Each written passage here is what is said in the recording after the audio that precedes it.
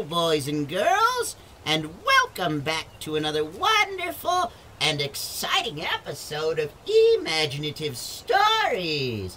Yay! As always, my name is Glorp. How are you all today? Wonderful! How many of you are ready for Halloween, boys and girls? Me too! You know, I just love Halloween.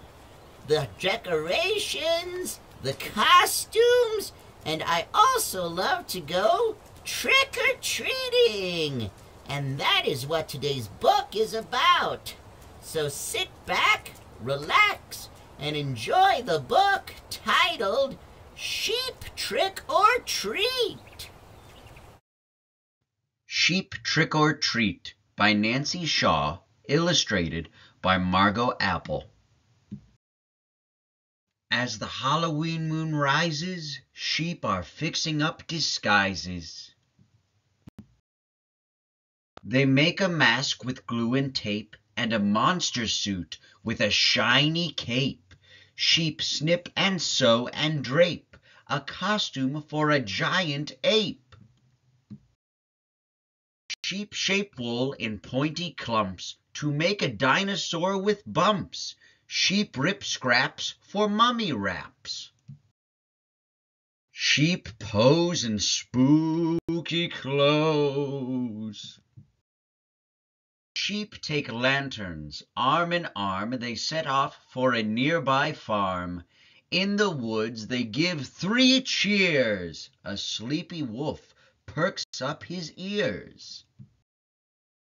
Sheep amble to the dell, they reach the barn and ring the bell. Sheep bleat, trick or treat. Animals give them things to eat. The horses' treats go in with thumps, apples, oats, and sugar lumps.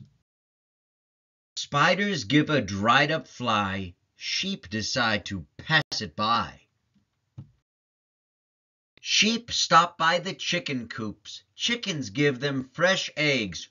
Oops! Cows offer hay and clover. Now the trick-or-treating's over. Back through the woods the sheep parade. It's dark, but they are not afraid. Rustling noises come from trees. Is someone there, or just a breeze?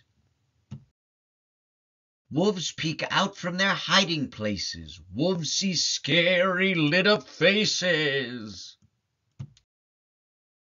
Wolves skedaddle. Sheep skip past. They settle down with treats at last. The end.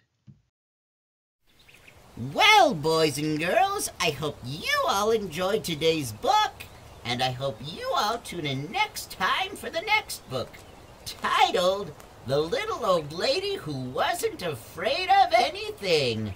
Until then, boys and girls, keep using your imaginations and be sure to like and subscribe to this channel.